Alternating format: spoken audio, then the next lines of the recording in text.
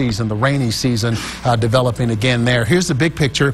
That's where all the shower activity is. High pressure is still the dominant weather feature at the surface and in the upper levels to the east, and it's extending on into West Texas. So hot and dry could be the story for the next few days, even though our daytime highs may feel a little cooler.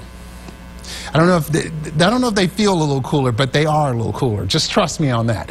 Here's what's happening overnight tonight. Temperatures in the 70s, northern basin, mid-70s in Andrews, Big Spring at about 72, 94 in Big Spring tomorrow, 97 in Andrews, mid-90s in Seminole, and about 96 in Jal.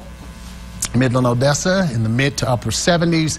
And it gets a little cooler as you head to the south and southwest. Barstow at 73, Pecos at 74. They'll make it to 99 tomorrow. 100 Barstow, 97 Big Lake, Garden City, also in the upper 90s. 73 for Fort Stockton, Sanderson 73, Ira Ann 74, and all upper 90s until Pecos. 100 there, 99 in Red Bluff, and for the Davis Mountains, 60s to start your morning.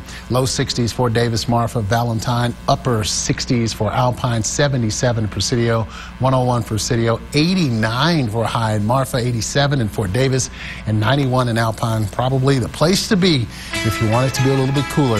7-day forecast, we're still going with upper 90s, but again, each and every day, there is still the potential to make it to 100. We're pretty sure we'll do it on Friday, Saturday, and then cool down a little bit Sunday, Monday. But all in all, we've got at least 5 days on the map that could stay below 100, and that's good. So what did you, 14 days we've been 100 14 days, 8 in a row until today so far. We don't need to break any more records. We don't. No, we're good at right where we're at. All right. Thanks, Horace. Sure.